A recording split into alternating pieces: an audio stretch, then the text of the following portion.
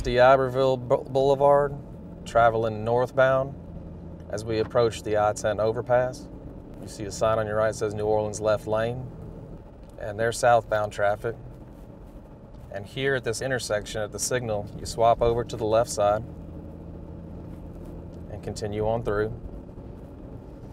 And if you want to go to New Orleans, you can stay in this lane and take the ramp to New Orleans, or you can get over.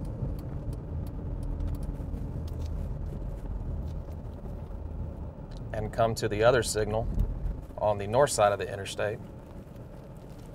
But it swaps back over to the other side and you continue north. You will approach the Promenade.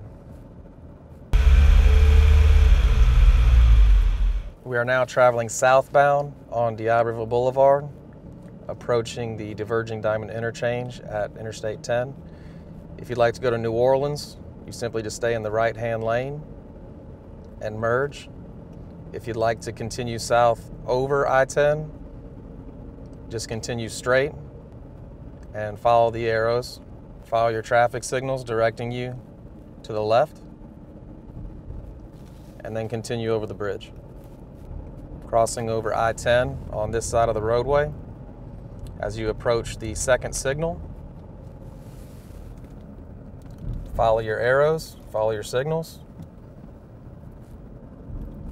and it swaps you back over to the right side.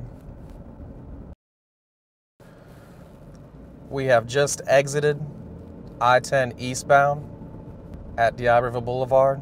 As we come up the ramp, you're going to approach the diverging diamond. To head south, simply just stay in the right lane, or to head north, you stay in the left lane. Now once you get here, you have free flowing turn. You yield to oncoming traffic, and then you continue. If you wish to continue north, simply get in the right lane, which brings you to the traffic signal, brings you back over to the right side of the road, and you will approach the Promenade.